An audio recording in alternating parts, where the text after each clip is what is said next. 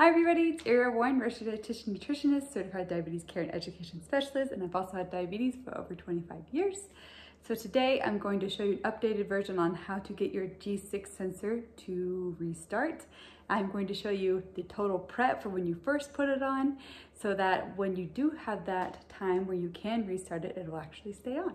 So I'm going to show you everything I use and then I'm going to show you each of the steps. Here we go. Dexcom restart, you're going to obviously need a Dexcom sensor. You're going to need some skin tack. You can get this on Amazon. A box of 50 is around $13, $14. You can even use an HSA credit card if you have one. You're going to need an overpatch or really any film dressing, and you're going to need some card that you don't care about, and it's a pretty sturdy card. It doesn't have to be, you don't want like a platinum card, but just something that has a little bit of flexibility, but it also is kind of tough. Okay. Here I have the Dexcom G6 sensor. What you're gonna wanna do is, you don't want to put the skin tack directly on your skin because that can create a barrier of the skin tack, and then the sensor, once it goes through that barrier of the skin tack, it actually can mess with the sensor. So my trick to get around that little detail is if you take off the adhesive, you're gonna wanna hold on to that thing, okay?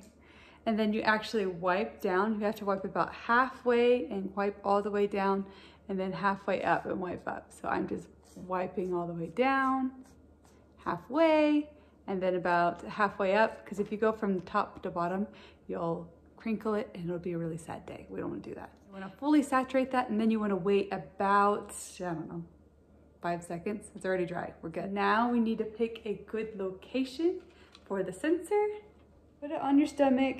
I don't know, I don't usually put it on my stomach, so we'll say we'll put it right here. You'll want to take off this little orange piece and then click the button.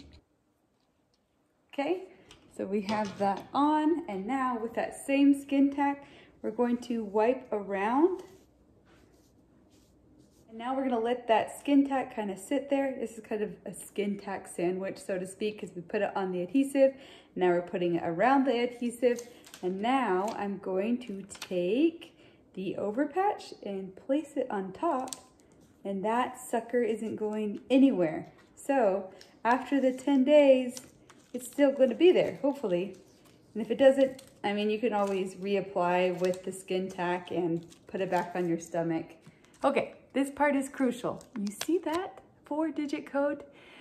It's magical, and this is how you're going to get your restart. And so what you can do is, I just take a picture on my phone. You can even date it, take a picture, and that way when you need to do the Dexcom restart in 10 days, voila, you have it. Or you can put it in a special note section, or you can stick it in your diabetes counter, so to speak. But it's pretty easy just to have it on your phone so that if you're not at home, you can restart your sensor from anywhere. So hold on to that code. Okay, obviously to finish this up, we're just gonna put the transmitter in, clip it in, we're good to go. Now 10 days later, when you get that code that says, hey, change out your sensor is over with. Okay, we are going to, I guess, change out our transmitter, but this is what we're going to do. Now you're gonna take that card and you're going to pop out that transmitter. You're gonna keep the transmitter out for 15 minutes. 1, 2, 3, 15. Set a timer, you want it out for at least 15 minutes, and then you're going to pop that transmitter back in. You're going to use that 4-digit code, and then you're going to start a new sensor, okay? But the way to pop out that transmitter, you can really get creative here. I've even used my daughter's hair clip, but everybody has a card they can use to get in there. So we're going to use that for this. This is a little bit awkward. You're going to feel like, what the heck am I doing?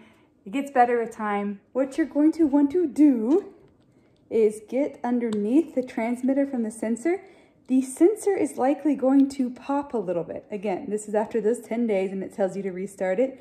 You slide underneath at the corner of it, of the transmitter, and then you can slide the transmitter right onto the card.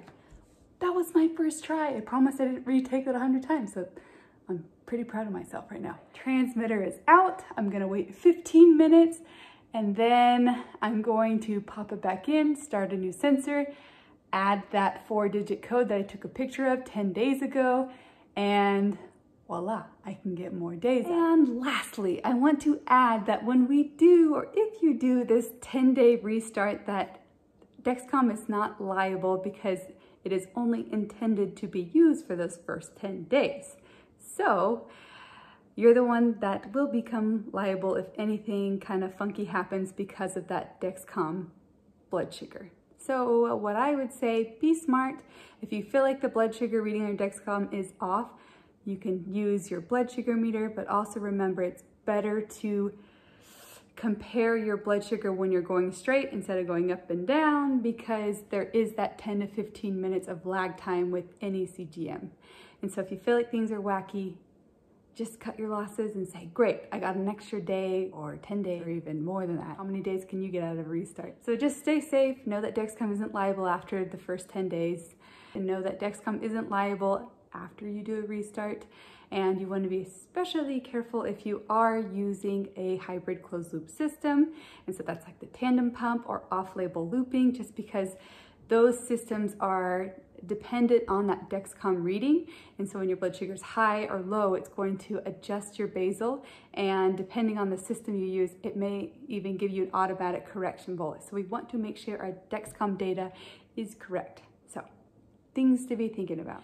What I do too is I like to continually have my Dexcom supplies shipped to me so I can have a supply of them, and then I use FIFO, first in, first out, and that way I can have a little bit of reserve of supplies so I can have this just in case I can't get to it, or maybe I have 3 bad sensors in a row and I need a new sensor right now. So just a couple reasons why it's nice to have extra supplies. You already think that way, and that's why you're watching this video. So hopefully you're doing well. If you have any questions or if you want to work together, I am here to help you. You can reach out to me through my website. I work with people with diabetes all across the world. So hopefully doing well, and I'll see you next time. Okay, bye-bye.